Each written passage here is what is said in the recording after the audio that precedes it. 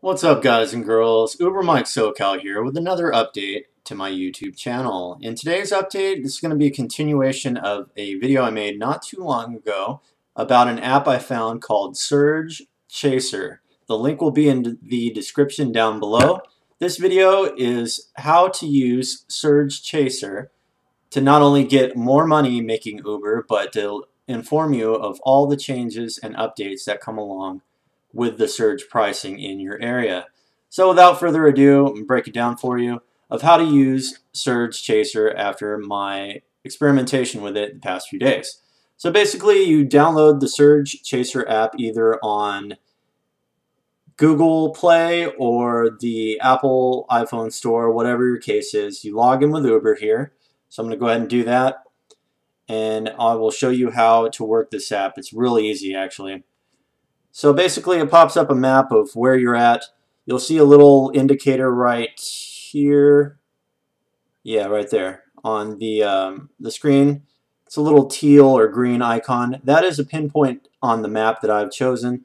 That particular one is at Disneyland area for Southern California in Anaheim. So for me, I'd like to start out there on certain days, usually weekdays, and I would like to know when surge happens in that area. So all you do is you tap and you hold the spot on the map to check for surge.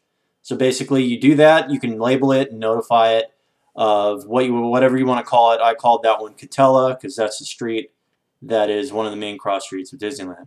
So I set up about 2 or 3 of those, one in Newport Beach, one in Costa Mesa, and one near Disneyland, just for surge pricing throughout the day. And what this app will do is it'll notify you via a push notification to your phone, and it'll say Catella 1.5 surge or whatever you set it to. It can be anywhere from 1.1 on up to like 8, 9 times, whatever. I set mine at 1.5 because I felt that was a good start.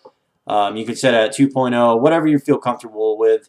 It'll appear as a pin on the map, and basically you don't need to be logged in to Uber itself and the Surge Chaser app at the same time. What you do need to do is start the Surge Chaser app first.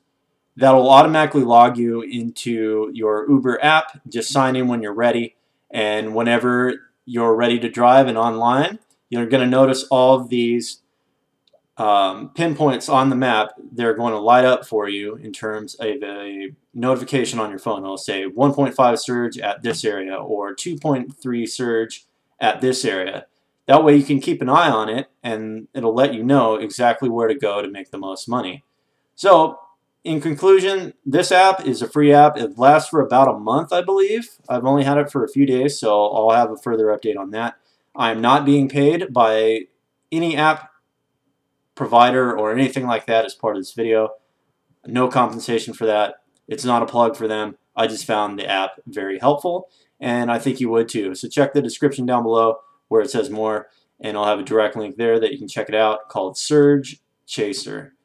Thank you very much, guys. I hope you found this video helpful. If you did, leave a like, leave a comment down below. What do you think about this app? Is it good? Does it suck? What do you think? And finally, hit subscribe to my videos if you have not already. It's free of charge, gets you all my videos, past, present, and future, from yours truly, Uber Mike SoCal. Thank you very much, guys. See you next time.